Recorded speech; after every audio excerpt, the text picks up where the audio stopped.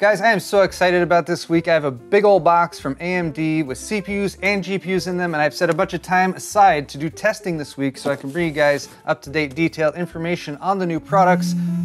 Actually, one sec, I've got a call coming in. Hello, NVIDIA. You have new products, you say?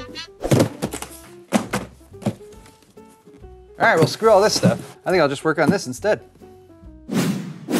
Excellent!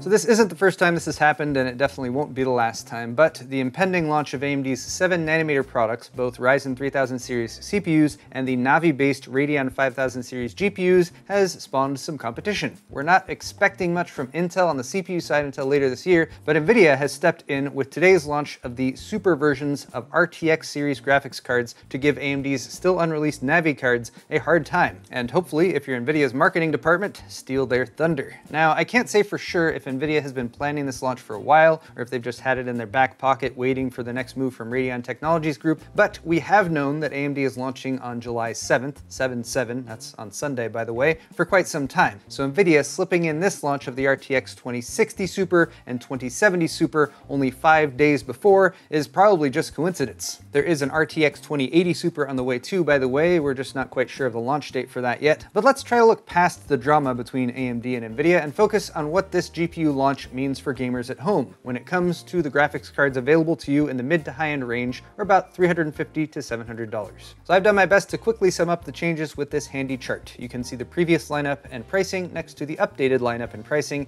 and note that NVIDIA is replacing the existing RTX 2070 and RTX 2080 with the new super versions. So the RTX 2060 will still be around and will cost $350. The 2060 Super will be $400. The 2070 Super will be $500, and the 2080 Super will be $700. So for the 2070 at least, this means that the Founders Edition and third-party versions will start at the same price of $500, which I like, since that's less confusing than having a Founders Editions at $600 and normal versions that are $500 and some special versions that are still $600. The point being though that non-super RTX 2070s and 2080s pretty much suck now, and they will be gradually phased out. But hey, maybe that means that you'll see some bargains on them in the near future. But honestly, who would even want a 2070 that's not super? Ew, that's gross. But what's the real difference specs-wise and under the hood apart from pricing? The 2060 Super is still based on the TU106 GPU, but has an increased core count from 1920 up to 2176, also expanded memory bus from 192-bit to 256-bit, and 8 gigs of GDDR6 instead of 6. The memory is still running at 14 gigabits per second, but the expanded bus ups the bandwidth to 448 gigabytes per second. The TDP is also increased from 160 watts to 175 watts, and although the base clock is increased about 100 megahertz, the boost clock that's listed actually went down from 1680 to 1650, but during testing both of the cards, the 2060 non-super and 2060 super ran at more like 1850 to 1900 megahertz, so that really didn't have a huge impact. The 2070 Super, meanwhile, has a core GPU upgrade and is now based on the TU104 instead of the TU106 like the original 2070. This means that the CUDA core count is bumped up to 2560 from the previous 2304. TDP is also up to 215 watts, formerly 175. This also means that NVLink SLI is now supported on the RTX 2070 Super, and even though I don't usually recommend a two-way setup for mid-tier cards, I would rather have that option than not, so that's kind of a nice bonus too.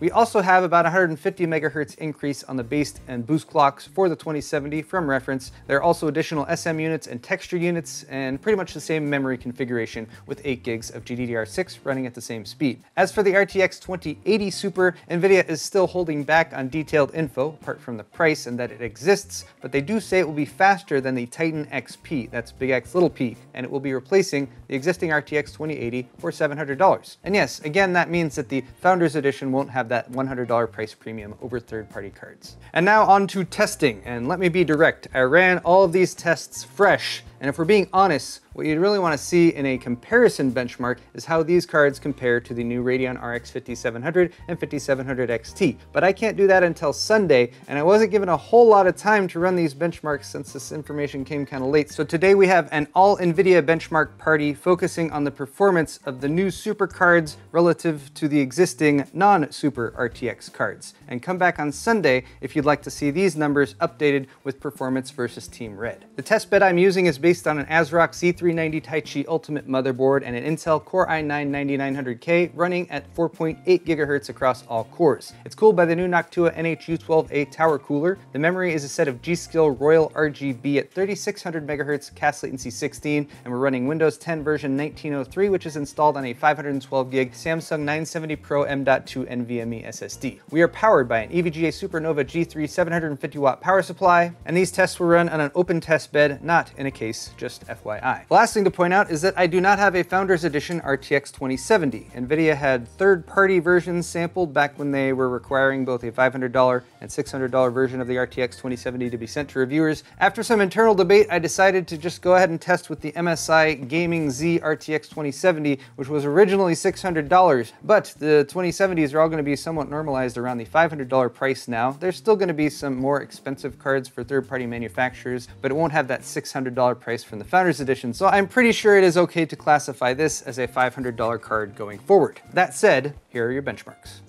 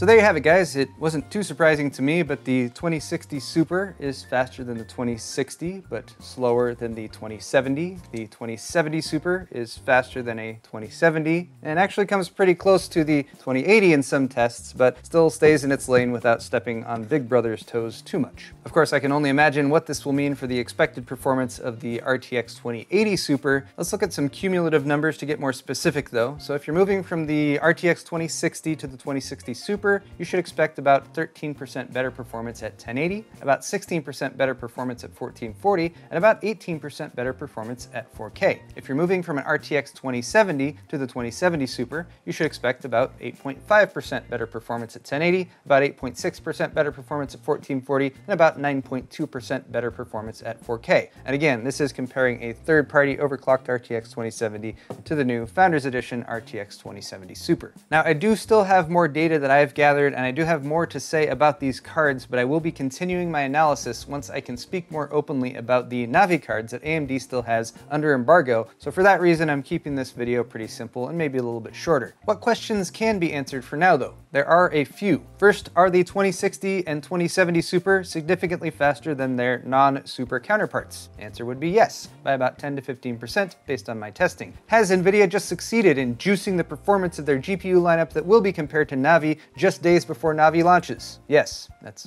pretty sneaky of them. Do consumers now have more GPUs to choose from, including several NVIDIA GPUs that offer more performance for either the same amount of money or even less money if you're looking specifically at Founders Edition cards, which you shouldn't be, but you can kind of look at it that way anyway? Yes, as well. And I think that's pretty much the note I'm going to end this video on. I do have more to come very soon, so don't forget to subscribe to my channel if you're not already. Thank you so much for watching. Hit the thumbs up button on your way out, and we'll see you guys in the next one.